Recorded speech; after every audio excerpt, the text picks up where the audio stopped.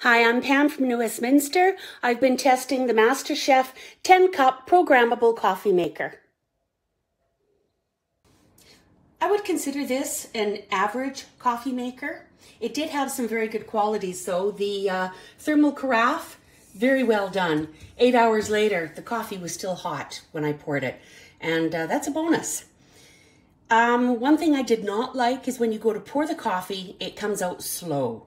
So that's kind of frustrating when you've got a few big cups of coffee that you're pouring. The instructions to program up here in the directions were very difficult to understand, and they didn't seem to be complete. It took quite a while, and I had to get my husband to help me to do the programming, so that part was not easy. Inside here, here we go. Inside, well done. So all in all, because of a few issues we had setting it up, I would just consider it average.